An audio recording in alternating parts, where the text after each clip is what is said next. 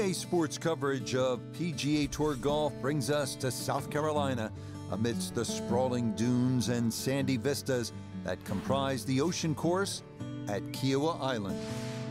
Alongside Frank Nobilo, I'm Rich Lerner.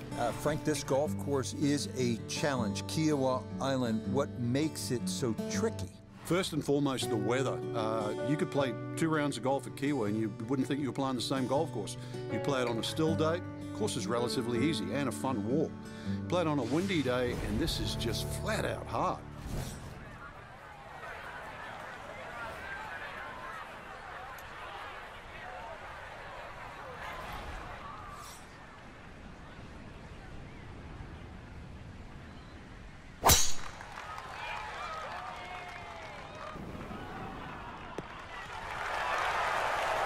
And that will end up in the short grass, left side, so a very nice drive there to kick off the round.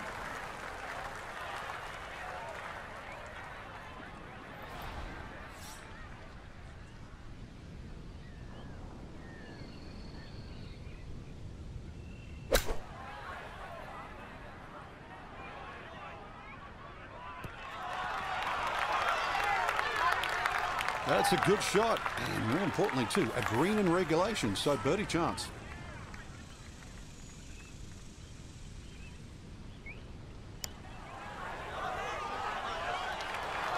Got it there, but not quite on target.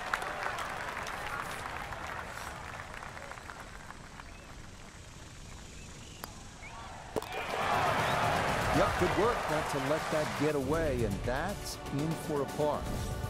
Frank, looking out onto that marsh, no doubt there are alligators roaming around. So it's a good time to remind our players that this is where they decide how much of that marsh they want to bite off with the tee shot here.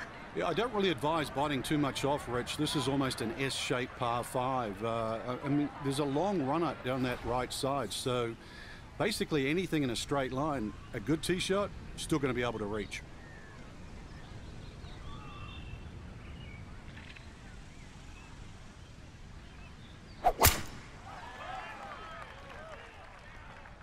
Uh-oh, this is well left.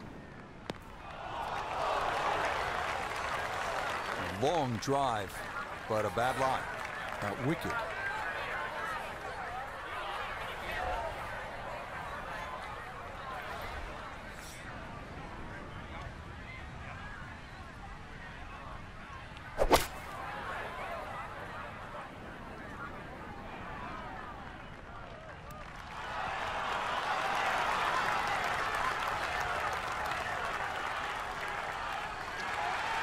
Yeah, sensational shot here, on and 2 on the par 5, and Frank, a good look at eagle.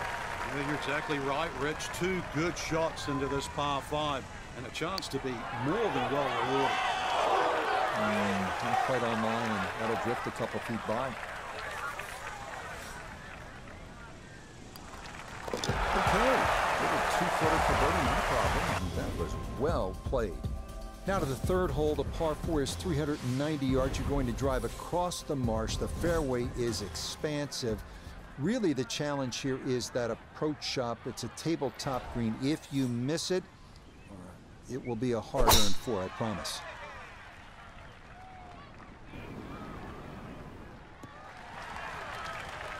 And that will do just fine.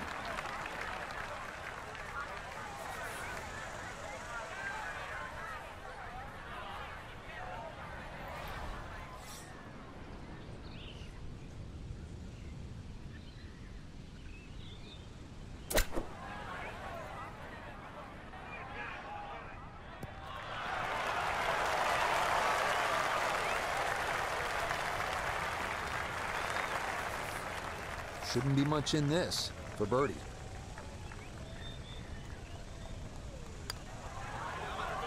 That's in for birdie. That score moves to 2 under par. Now to the 4th, 484 yards at the far east end of the course. Locating the fairway off the tee is the key, as you'll need to avoid a couple of deep bunkers right as well as that waist area left. Do that and you'll have a good look at the green as you gaze out toward the Atlantic. This starting toward the right side.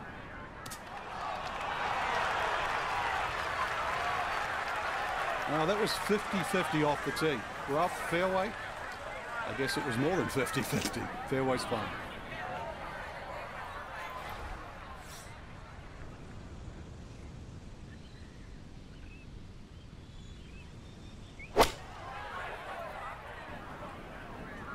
I like the looks of this one.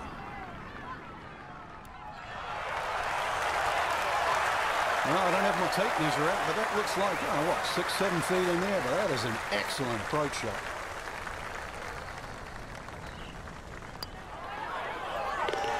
Yes, a good look at that one all the way in. It's a birdie that pushed that score to 3 under for the round. Here we are now at the first par 3 on the course, 207-yard fifth. Massive green will entice you, but be careful. If you're on the wrong part of the putting surface, a 2-putt will be a challenge.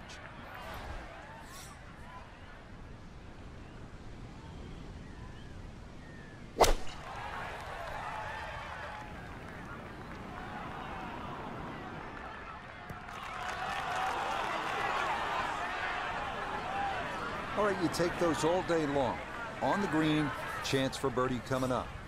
Let's bring in Nota Begay III for a look at birdie. And this is one where you just got to keep the hand steady and the wrist quiet, making sure you get it started on line. That one just going to sneak on by.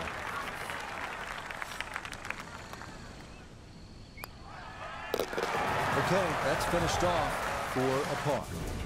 Pete, I always felt that the best way to play this 6th hole, Frank, was right to left off the tee with the wind coming off your left shoulder. You agree with that? Is that the right way to go? Yeah, I still think you've got to hit it down that left side. One of Pete Dye's sort of genius architectural traits is he forces you to aim what you think is in the right direction, and when you get down there, you realize it's too far to one side. This looks like you should hit it down the right, but promise me, hit it down the right, you're going to be in the right.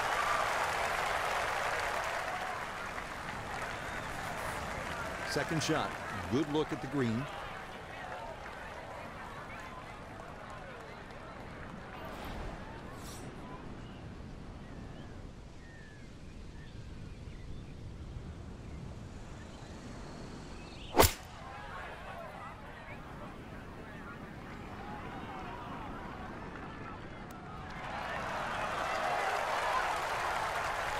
Good shot. Safely on the green and a birdie chance. 10-foot putt left.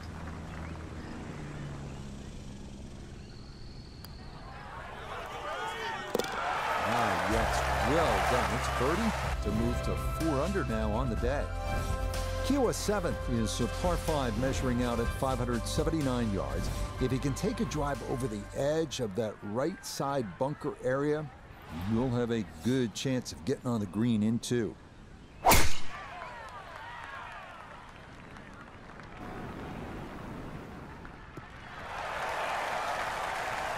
Yeah, nothing to fault there. Good balance, good follow through, and a good start to this hole.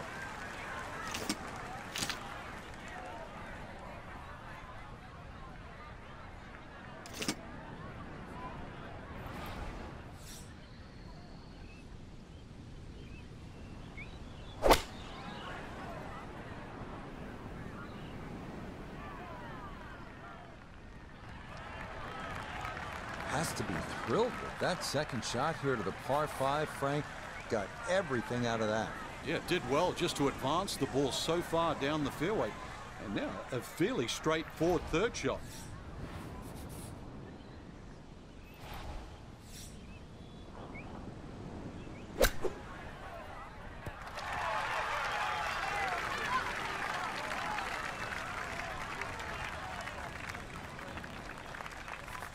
Trying to generate some momentum here at the 7th hole.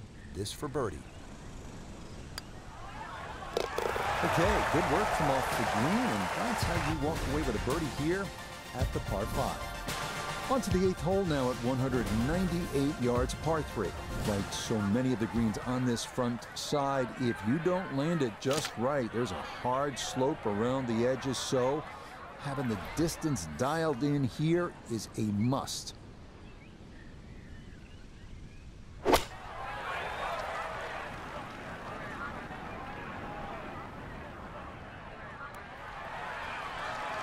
Okay, that one's dancing. We welcome in Iona Stephen. This, a putt for birdie. Yeah, I don't see a whole lot of break in this overall. Distance very important. It might be one of those putts. Hit it firm, you take the break out altogether. No.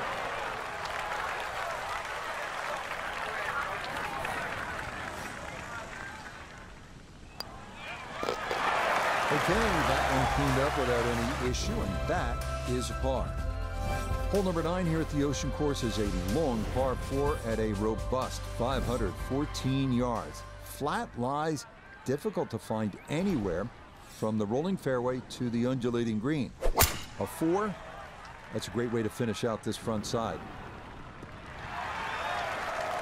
Boy, the rhythm is definitely there today. Another wonderful tee shot.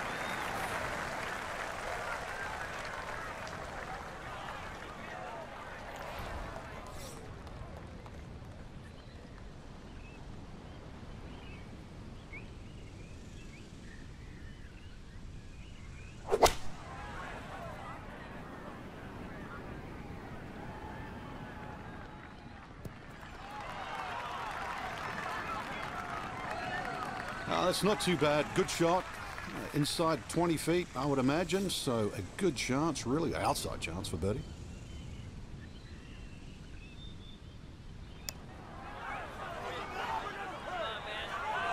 Oh, never in doubt. What a great putt that is. It's a birdie here at the 9th. Here we go, making the turn, par 4, 10th hole. And Frank, what's in front of the player right now? I prefer to see this hole, Rich, as a slight dogleg left to right. Then that way it takes out the temptation to mess around with that right side.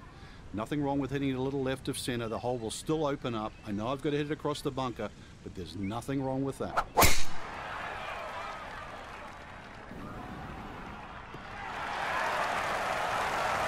Beautiful tempo to that swing, and this is going to wind up squarely in the fairway. Perfect spot to play this second, middle of the fairway.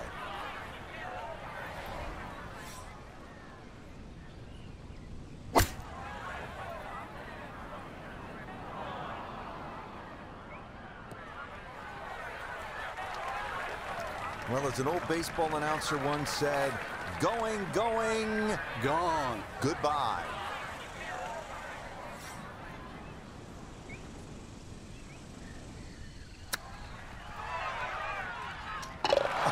Oh, would you expect anything less with the way things are going? Everything is dropping right now, even balls from off the green. Not much is straightforward here at the Ocean Course. This 11th is proof positive of that at a stout 593 yards. A handful of half-moon bunkers right are what to avoid on your tee shot, but even with a drive in the fairway, a couple of devilishly placed pot bunkers up near the hole have been known to give golfers fits.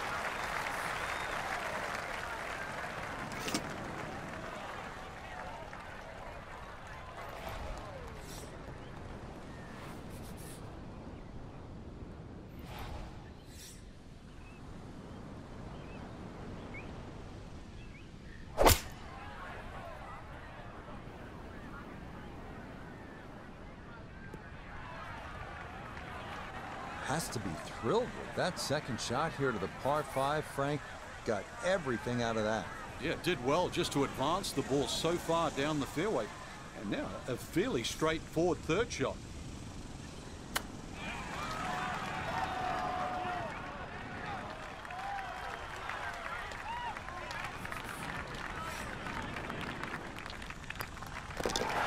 Well, the birdies are coming fast and furious now. That a third in a row.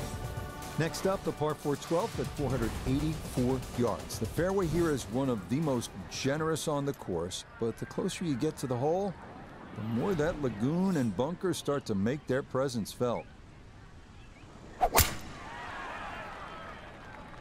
This one starting up that left side. Everything flowing really well right now. Coming off 3 birdies in a row. Here's another solid tee shot as well.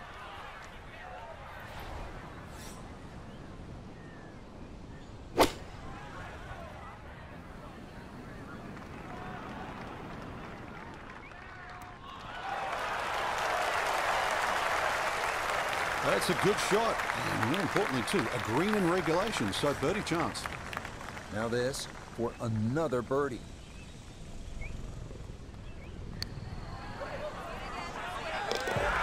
What a stroke and what a run this is to start the backside. Birdies at 10, 11, and now 12. The par 4 13th here at the Ocean Course is a beauty, demanding strategy off the tee. Challenging the canal running down the right side allows you to possibly shorten the hole, but playing away from the canal brings a cluster of putt bunkers into play left. Trying to curl this one back toward the fairway. Once again, another great tee shot. I'm starting to wonder how low can you go? And the driving has been simply superb.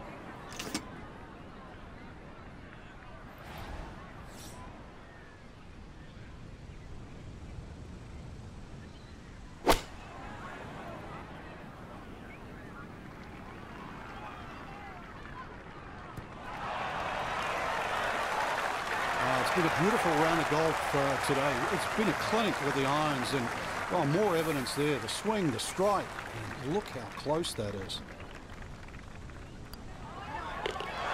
You bet. Easy as can be. That's in for birdie.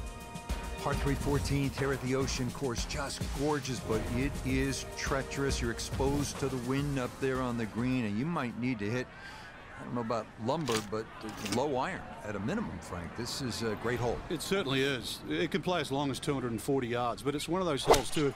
If you were aware of the fact that most of the field's going to play it in 3.5 or 4 shots, you would take 3 every single day. Well, I'm going to tell you now, that's exactly what they do in this hole. Don't try and make it 2. Take a 3. You will gain on the field. Listening? Frank, how hard is the up and down from this spot? Rich, the numbers don't lie. The best players in the world barely get it up and down 50% of the time from here. So that's the odds. Don't think they're stacked in your favor.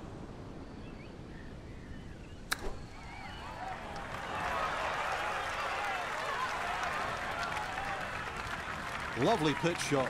Just nipped that ball off the turf. Just flew through the air beautifully. Sat down fairly quick as well. Good shot. Yeah, good concentration there. That's a distance where a putt could get away, but that in for a par. On to the 15th, a par 4 at 466 yards. Plenty of room in the fairway off the tee, making this definitely a second shot hole. Because trust me, you do not want to miss left and find yourself in a waste area you need a ladder to get in and out of. Yeah, that's a nice swing, and the result is going to be a tee shot that is set up just fine. Second shot forthcoming from the left side of this fairway.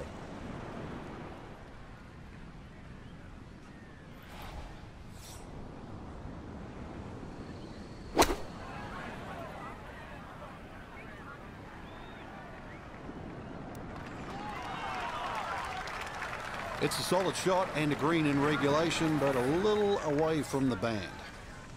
Chance now for another birdie. And this is one you'd expect to make more often than not. Not too much undulation, maybe just a slight move to the right. That's lefty right there. A beautiful putt, and the result is a birdie. Normally you look at par 5s as definite scoring holes. You may want to think twice about that here at the 16th. It can oftentimes play longer than it's listed, 581 yards. The defining feature is the incredibly deep bunker left of the green. Anything down there is a bogey or worse waiting to happen. It all looks so simple when you're going good, doesn't it? And that is yet another solid drive.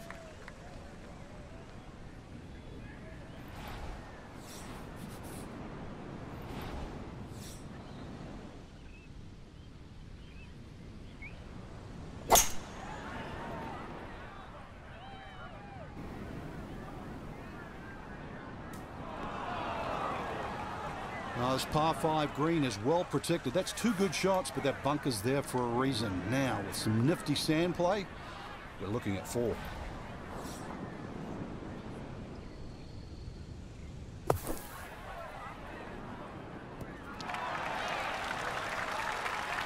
All right, not exactly what you're hoping for, but safely on the putting surface with birdie still in play.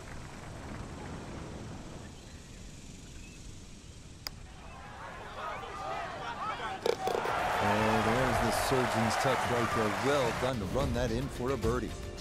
Now to one of the most famous holes in recent major championship golf, the 17th, the par 3. And Frank, I don't want to plant seeds of doubt, but when I stare at this hole with the water, I'm thinking about disaster and calamity. It's all right there, isn't it? It's all happened here, Rich. This hole has a memory. The first time we ever saw it on TV was in the 1991 Ryder Cup, and it was the deciding hole. So many of the best players in the world actually found water. For example, even just this finish. Remember Colin Montgomery playing Mark Calcavecchio? Colin Montgomery finished bogey, bogey, double bogey, bogey, and won all 4 holes. But this one, you just try and survive. Oh, yes, that's the right line, and it's in for a birdie. Well done. The S-shaped 18th at 505 yards, truly one of the great finishing holes in golf. Trouble lies right off the tee with dunes and bunkers there to penalize those trying to cut the angle, and then left up near the green if you let that final approach wander offline.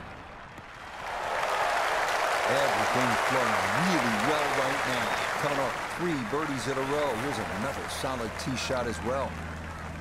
So job 1 is completed and done well. That was a good drive, but Frank, there is a lot of work ahead here on this second shot. Exactly right, Rich. After that tee shot, then you look at the second shot, what's up ahead, which is going to be another long approach shot to a green that, once again, does not sit straight in front of you. So you have to aim a little down that left side, just favor left of middle, and stripe it. Now this for another birdie. And break won't be a big worry, but speed will. This is going to pick up momentum as it works down the slope.